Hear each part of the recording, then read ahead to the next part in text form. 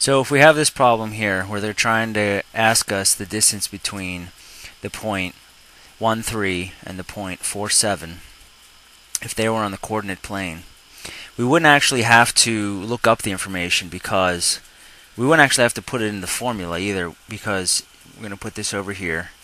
We have the 1, 3 and the 4, 7. What you can see is the distance between 1 and 4 is 3, and the distance between 3 and 7 is 4, just by simple math. 1 to 4 is a distance of 3, and 3 to 7 is a distance to 4. So you can see that this is the classic 3, 4, 5 right triangle, meaning that if this point right here was 1, 3, and this point right here was 4, 7, that's what this would line up to be automatically. So we know that this edge then has to be 5, just by the nature of knowing a 3, 4, 5 triangle.